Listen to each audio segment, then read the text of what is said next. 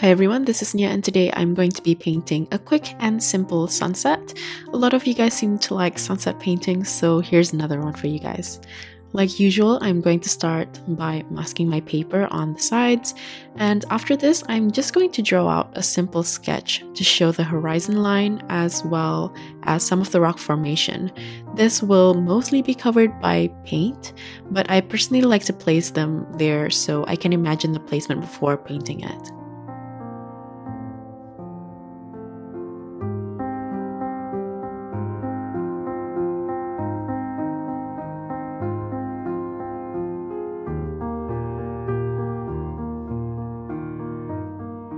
After I'm done with the rough sketch, I'm going to start painting, so here are the colors I'll be using. Firstly, this is Hansa Yellow Medium by Daniel Smith, Hansa Yellow Light by Daniel Smith, Quin Red by Daniel Smith, Indigo by Schmincke, Ultramarine Deep by Holbein, Lamp Black by Daniel Smith, and for the final touch-up, I'm going to use Bleed Proof White by Dr. Paige Martens, or you can also use white gouache or white pen. So before I start to paint, I just want to wet the area of the sky using my large flat brush here. I want the water to be distributed quite lightly and to just make that area a little bit damp without the water puddling too much. The first color that I'm going to take is Hansa Yellow Light, and I'm going to use a medium to thick consistency to just create a large circle to represent the sun. I'm making this larger than what I intend the sun to be because we are painting on a wet surface, so the circle that I'm painting will spread both towards the outside and also the middle. At the top and sides, I spread a bit of the Hansa Yellow Light to show the light illuminating from the sun. Then I'm going to follow this up with just the Hansa Yellow Medium to enrich the color. At any point, if the paint is spreading towards the inside of the sun, I like to stop the flow by taking off the excess using rolled up tissue. While I try to define the shape of the sun, the edges might turn out a bit too sharp, so to soften the edge, if the paper is a bit too dry, I try to use a clean damp brush to soften it, and in turn, it will also make the sun smaller, which is why it's safer to draw the initial sun slightly larger than intended. Here with the yellow, I'm just going to map out the area of the clouds. You don't have to make this, but I just felt like incorporating one, so I just softened the outline. Then I'm going to follow this up by using a purple mix and an orange mix to paint the sky around the clouds. For the purple, I use a mixture of Quin Red and Ultramarine Deep, and as for the orange, I used a mixture of Hansa Yellow with Quin Red.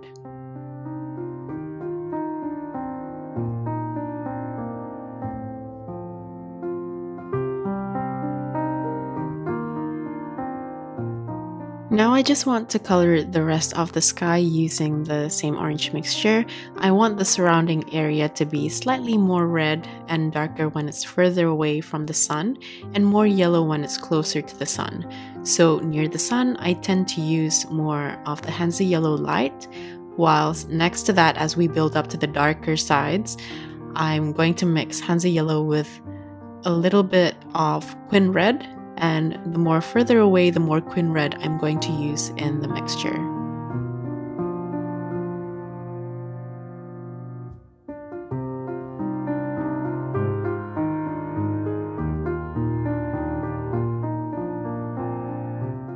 Here, as you can see, the edges around the sun looks a bit messy, but with watercolors, you can always clean this up using a clean damp brush, which is what I'm doing here to create a softer edge.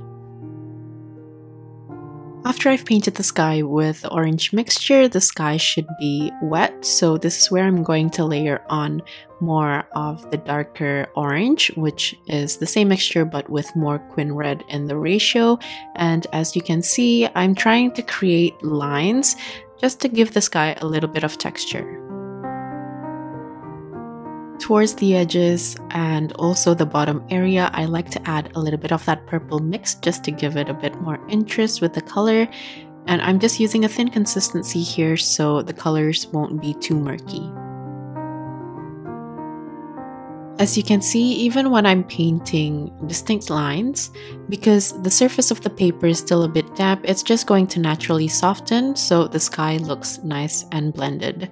Here I'm just going to build up on the color. I'm using the same purple mixture, but this time I added more quin red in the ratio. As you can see, by just playing around with the ratio, you can create more interest with the colors. Now onto the cloud. As you can see, I'm using the same purple, but this time I added more ultramarine deep in the ratio. So this is just mostly blue with a touch of quin red. For the bottom of the cloud, I used a bit more quin red in the mixture, so there's a gradation between the blue purple to the red purple. Here I also felt like I needed to add more clouds, but as you can see, because I didn't leave that area with the white off the paper, the color won't look the same as the main large cloud.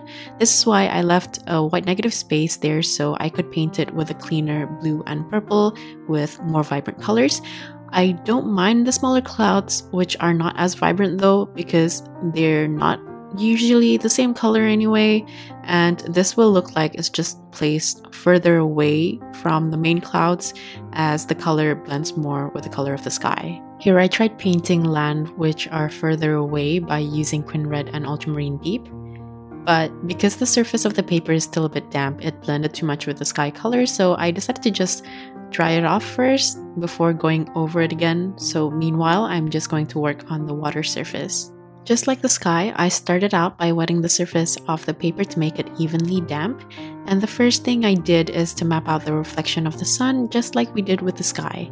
Because with watercolors, it's very important to notice where the lightest area of your painting will be, and be aware to not cover those areas with darker colors. I started out with Hansa Yellow Light just like what I did with the sun and the sky, and as I build on the colors, I start using orange mixtures with different ratios, but I want the water surface to be slightly darker, so as I move towards the left of the page, I used more red purple in comparison to how I painted the sky. As you've probably noticed, the only rock or land formation that I'm leaving is the one closest to the sun, and that's because that's where the lightest color of the rock will be as the sun rays hit those areas. But as for the rest of the rock formation, I don't mind painting over them as they're going to mostly be painted with darker tones as silhouettes. If you want the surface of the water to look more still, then I would suggest to not create too much texture on the water surface where the sun reflection is, and you can also stop here with the colors for the water.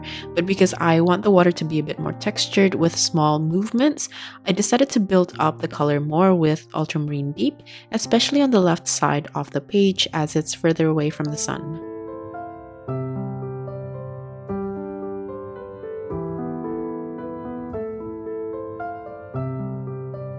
After that, I'm also going to layer on more ultramarine deep to parts of the clouds so it doesn't look too flat.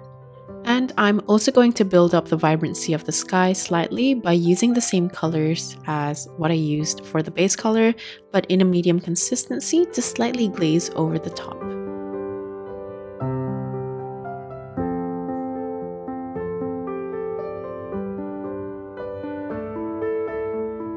This is where I decided to layer on a thick consistency of the dark purple mix again to paint the land, which is far away in the distance.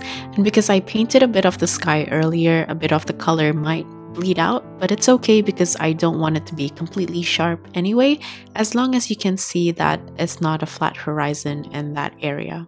So here I'm done painting the base color for all the areas, and I just want to make sure that the paper is completely dry before I layer on further details where I want the edges to be sharper.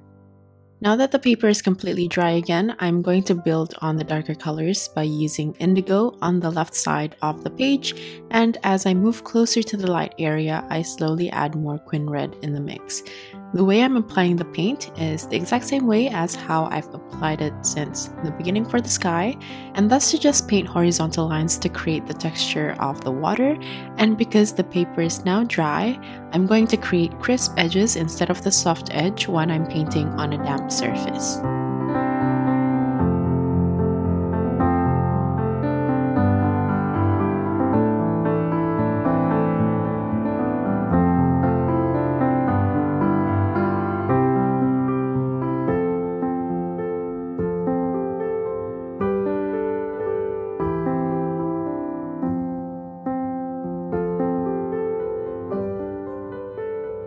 From the red purple, then I move to a reddish orange until I continue the color to the yellows. Then after this, I'm going to dry the surface again because I want this to be completely dry in order to paint the rocks. I'm going to paint the most obvious one here first as an example for the rocks. Where the light hits the top part of the rock formation, I use a mixture of ultramarine deep with quin red. Then I'm following that up with indigo as I paint the sides of the rock, and this will create a glowing effect. I'm also going to follow this up by painting smaller rocks along the sides.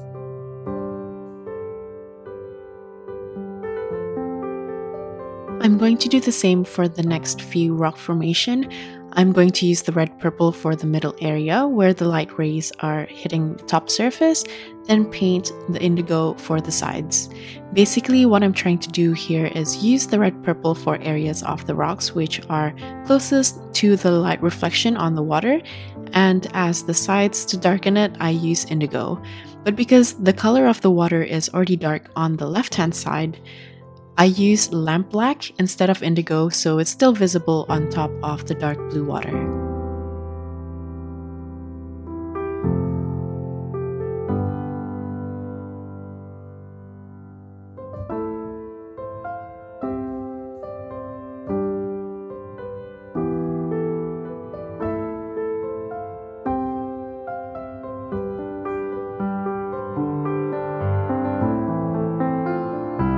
While I wait for that part to dry, I'm also going to increase the saturation a bit more on the sky by using the same colors, just so there's more contrast to form the bright light from the sun in comparison to the water. This, of course, will just depend on the state of your painting, but because I painted the water fairly dark, I don't want the sky to look too different.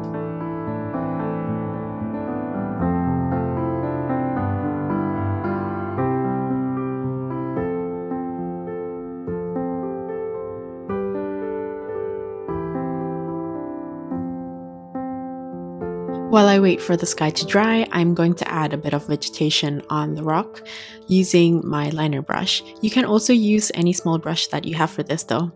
The way I'm going to do this is by flicking from the bottom up, because I want to make sure that the thicker part of the stroke is the bottom while the top of the vegetation is much thinner. Once I'm done, I'm going to paint a tree on the left-hand side, but I do want the sky to be mostly dry for this. If the sky is still a bit damp, I would just use a hairdryer to quickly dry it off because I don't want the details of the tree to spread all over the sky. The main color that I use for this is a mixture of indigo with quin red, but as I get more towards the left side or the darker part of the tree, I use more lamp black.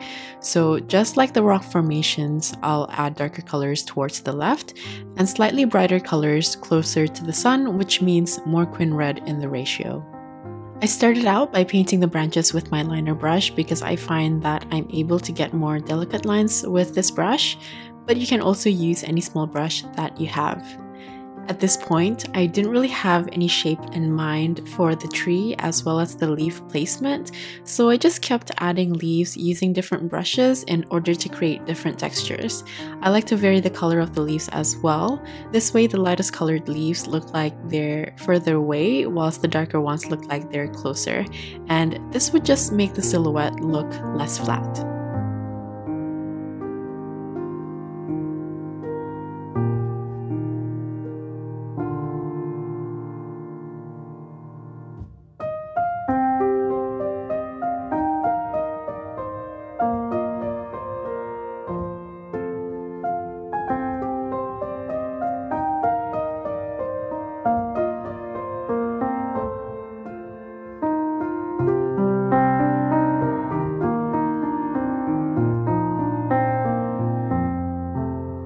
I decided to also add more vegetation on the bottom left side, and you can just basically paint any different types of plants that you have in mind as well.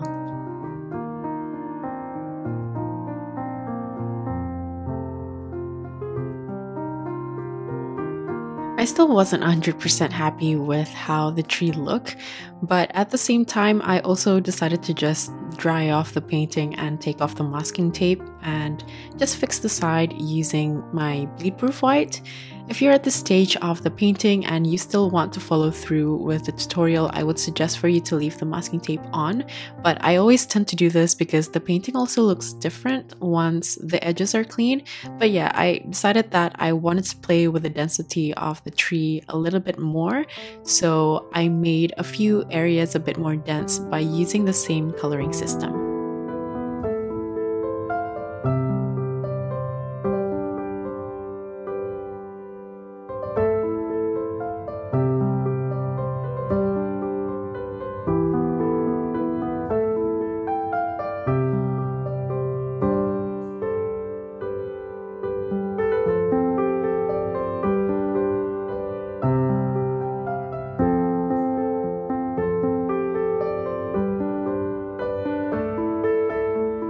Just like before, I like to use more quin red in the mix when I'm painting the leaves closer to the sun. So here, as you can see, the color gives warmth to the tree as if the light is illuminating through the leaves. I also felt like the tree looks a bit more natural once I played with the density of the leaves, and I'm just going to continue to do this and add more until I feel like there's a nice coverage.